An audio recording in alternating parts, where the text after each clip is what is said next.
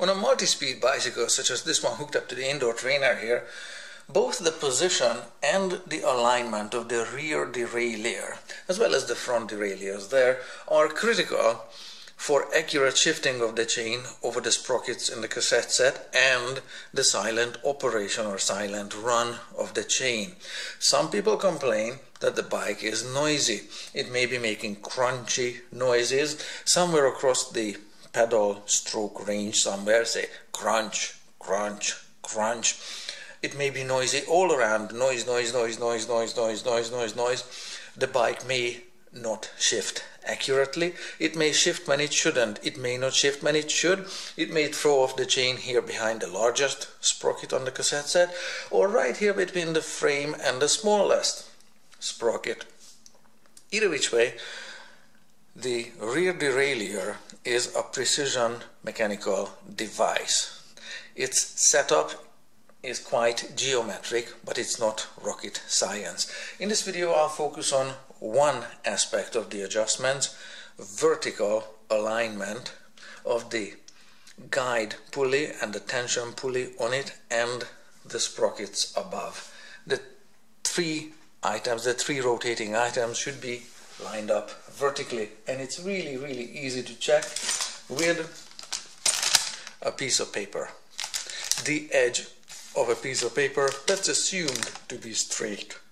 The corner doesn't have to be square, you just need one straight edge. I'll show you. I'll show you also what's wrong with the existing setup. It's of course noisy in some positions. So come on in a little closer. I'll start spinning the crank and listen to where and how the bike is noisy. So far so good. It's fairly quiet. Shift up, hey, it shifts, and the chain itself is running nicely and quietly. It shifts up, next gear, okay, it shifts down quite accurately and responsively. Shifts down again, shifts down again after a few mechanical clunks, shifts down again, no problem, shifts down again, and the last one is where the problems are. We are on the second smallest sprocket there. So we're going to go one more sprocket down, and that's where the problems will be audible, and I will get the camera close, it's going to be visible as well. So if I shift down one more, there, this is not normal, this is extra noise that shouldn't be there. If I shift up, now it's fine. Shift down, it doesn't shift over to the smallest sprocket, and the cable tension here can be adjusted very simply with this barrel adjuster, and with a little bit of tweaking the cable can be relaxed enough so the derailleur moves out sideways enough for the guide pulley there to guide the chain on the smallest sprocket. But if that alignment or that adjustment is done with the barrel adjuster here on the cable's tension, then the rest of the shifting is not gonna work because the cable will be too loose. The reason why this happens is because the bike fell on its right side on the derailleur here. You can see evidence of this around there with some scratch marks, and some scratch marks are here as well. It wasn't a massive wipeout. You can see scratch marks of course at the pedal, because the pedal touched the pavement, as well as the corner of the derailleur here and here. So these scuff marks here are not normal wear and tear, they are a result of a fall. And as a result, the derailleur hanger got bent. The derailleur mounts with this bolt here on this hanger. The derailleur hanger is bolted to the frame. I'll show you because I happen to have a replacement hanger right here. So, there. That's how this looks like. There. Comes with the screws. These two extra pieces of straight metal are these pieces for mounting a luggage rack. It just came with the package. I really don't have a story on that, other than it cost me $11. Okay, 12. There, $12 for this derailleur hanger, and for this cassette set that I have on the trainer, that's the other item there, that was $75 there, so that's it.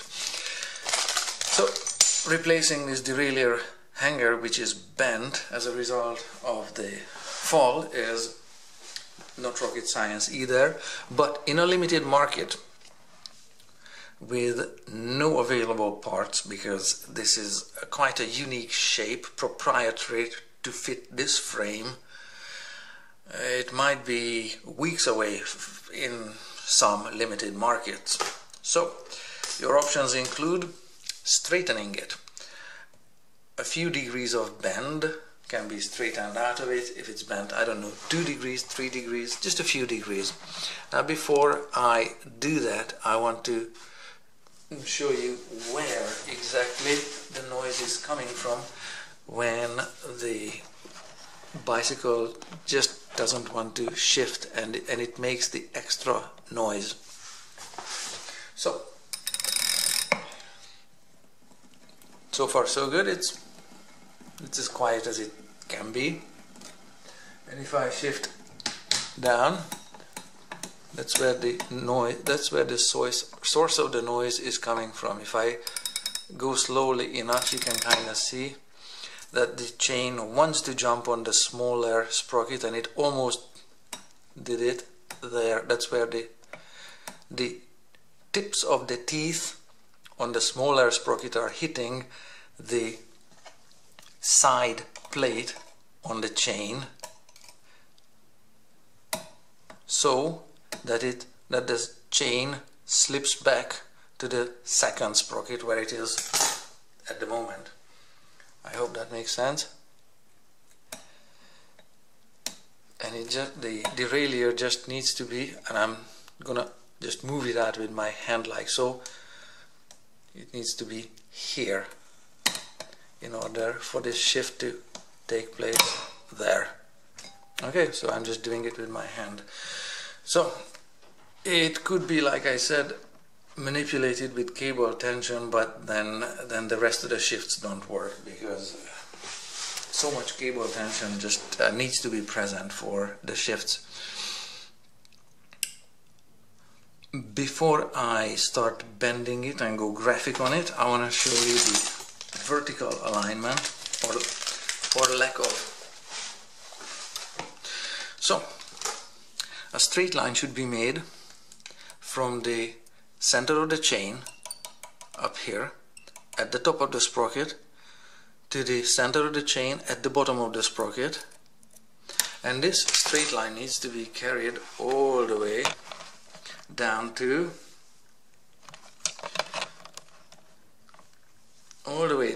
the tension pulley there, the end of the tension pulley. Let me just move the camera hereabouts. So with a piece of paper you can check it.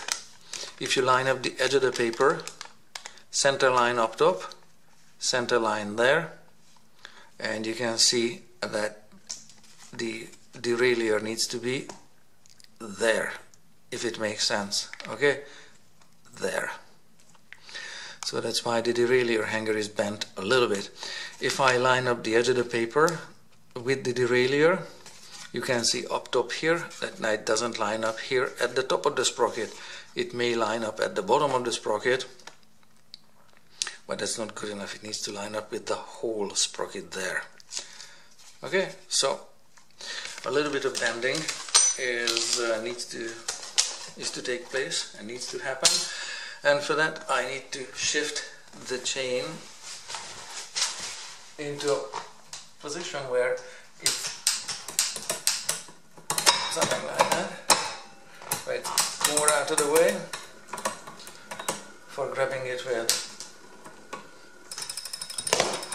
slip joint pliers or adjustable wrench, whatever you have, and I grab it here and just bend it like so. Okay, it's gonna have a little bounce back, but it can be done carefully, a little bit at a time, with reasonably small force applied, but you do have to have a solid grip here at the bottom of the derailleur hanger, right there, bending it out. Now this can also be twisted side to side, so just watch what you're doing. So that's the vertical alignment of the rear derailleur that is absolutely critical, otherwise the bike is going to continue making these noises where the tops of the teeth will hit the edge of the side plate because of this slight misalignment here. Okay, it normally it flexes in like so, and it should move parallel with the sprockets above, but it has this little bit of extra bend to it that shouldn't be there. I hope that makes sense. That's one part of the geometry, that the cable tension adjustment with this adjustment barrel will not resolve alone, and actually before any other adjustments are done on it, the derailleur hanger has to be straight, and vertical alignment is necessary.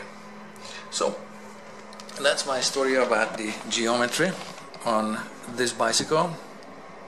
And even though this is a Shimano 105, the geometric principles apply across multiple makes and models of derailleurs. How your make and model actually mounts, where the adjustment pedal is on it, and how the cable tension adjusts, you're going to have to look it up in your manufacturer's technical specifications about your specific model of derailleur. But the geometric principle of vertical alignment is universal throughout. That's necessary for the accurate shifting of the chain across the sprockets on the cassette set and the silent run of the chain. I hope that makes sense.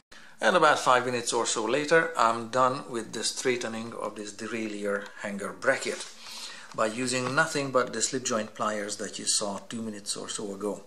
I want to point out that the serrated edge of the jaws on the slip joint pliers gouged out the head of the stainless steel bolt, about which I'm not concerned about at all. But if this cosmetic damage is a concern to you, very simply, instead of the slip joint pliers with a serrated jaw, just use a crescent wrench, also known as adjustable wrench, also known as adjustable spanner, that has smooth jaws, and this is not an issue in that case, and you can apply still enough leverage with it to straighten that derailleur hanger bracket. I want to mention that third-party proprietary tools also exist that can straighten this derailleur, made by known and recognized brands. They typically work by removing this bolt that mounts the derailleur to the hanger bracket, and into the threaded hole on the derailleur hanger bracket the tool mounts with a bolt, so the derailleur is just off. The cable can still be connected, but it's out of the way. Mount the tool into the same threaded hole, and by applying force and leverage, the derailleur hanger can be straightened in multiple positions. But if you like saving money, a crescent wrench, adjustable spanner, whatever, same tool, works just as well. I also adjusted the cable tension and a limit screw here with the small Allen key or hex key to ensure that the bicycle actually shifts through all of the gears in its entire range accurately. The limit screws may not adjust with the same tool that I have here on your particular make and model of derailleur, but it's a geometric necessity to have upper and lower limit screws somewhere on your derailleur, because the derailleur's limit screws limit the motion of the derailleur sideways, so the chain is shifted onto the smallest sprocket there, but isn't thrown off here into the space between the frame and the last smallest sprocket there. The upper limit screw here does the same at the other end here. The derailleur should shift the chain onto the largest sprocket without throwing the chain off into the space behind it. So that's where the limit screw comes in, to limit the motion of the derailleur at this extreme here. So upper and lower limit screws will be somewhere on your derailleur on any multi-speed bicycle with a derailleur. Let's have a look at straightness with the same piece of paper and see how good this straightening turned out to be. I'm lining up the edge of the paper with the center line of the chain at the top of the sprocket, and at this point the edge of the paper should go through the center line of the chain at the bottom of the sprocket as well. And if the straightening is done right, the edge of the paper should go through the center line of the chain as the chain wraps the bottom of the tension pulley. How about that? Pretty close to perfect, yes? Okay, if it looks good, it should also work. Let's have a look at it and test it. So this is static. Let's test it dynamically with the chain in motion.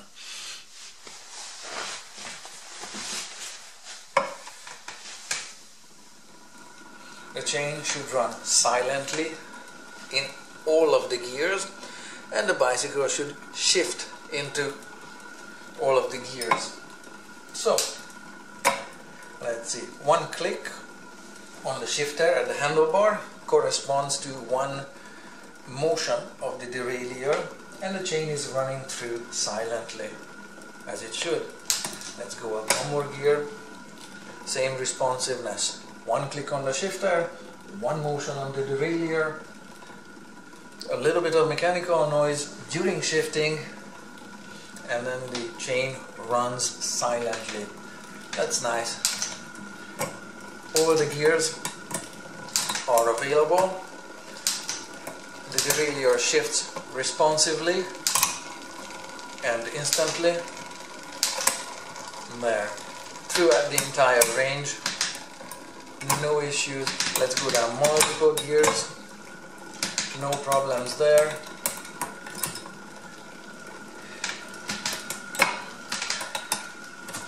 And let's see if the chain makes it to the smallest sprocket without making any noise.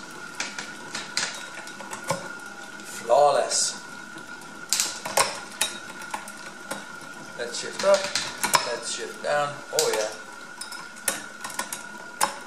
No noise whatsoever.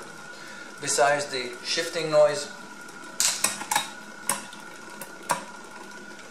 the chain is making no additional clackety noise or crunchy noise. There, it shifts into all gears without hesitation and without making noise. So, I say this has been straightened well enough to work, close enough to perfectly.